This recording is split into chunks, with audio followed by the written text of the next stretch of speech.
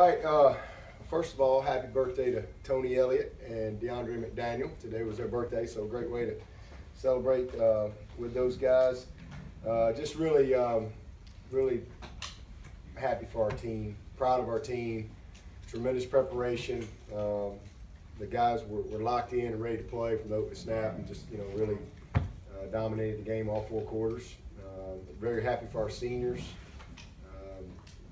To have another home game. Last home game, we obviously didn't get it done, and for them to have another opportunity to play tonight was special for them. And those guys just played awesome. I always tell them that if you're going to win a championship of any kind, your best players have to play well. I mean, if the Cavs show up and LeBron don't play well, they're probably going to have a long night. And everybody's got a role and a responsibility, and that's the thing that I'm most pleased with. Our best players played incredibly well. And every skilled senior we had scored a touchdown tonight. Leggett, Artavis, Mike, I've got Wayne. Obviously, Deshaun threw 6 of them. So just really happy for those guys and how they played. And then defensively, Boulware and Carlos and Cordray, Jadar, those guys played a heck of a ball game. Just all 3 phases. Big plays in special teams, but that was our next goal. So we're division champs, we're state champs, and I'm really happy for our fans. I know how important this game is to everybody outside, and I'm happy for our fans that they get to kind of have the bragging rights, I guess, for another year. I think that South Carolina is a team that I know didn't go the way they wanted it tonight, but I definitely think Will has done a heck of a job for them this year. From where they were last year to where they are this year, and getting them in a bowl and having an opportunity to continue to develop their team. Those guys have done a good job. But tonight was a night where our team just played incredibly well.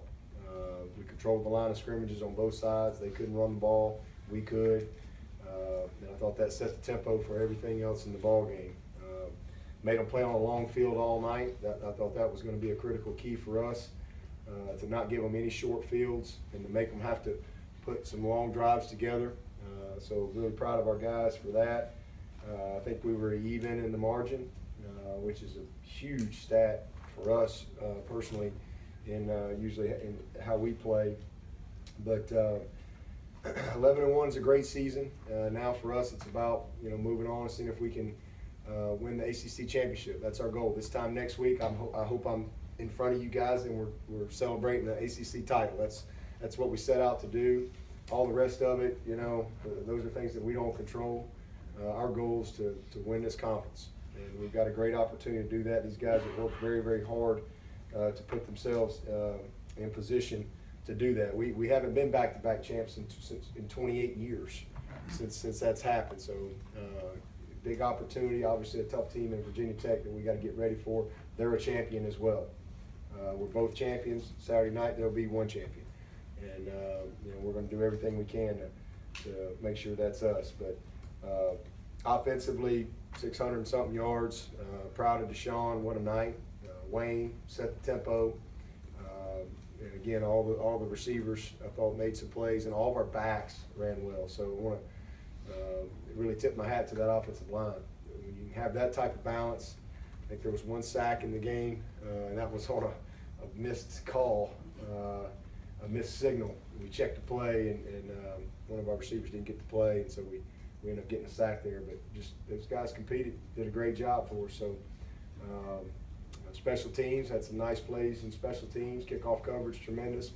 Had a couple nice punt returns, and then defensively, held them to 110 yards through 3 quarters. We got another 100, I think, in the 4th quarter.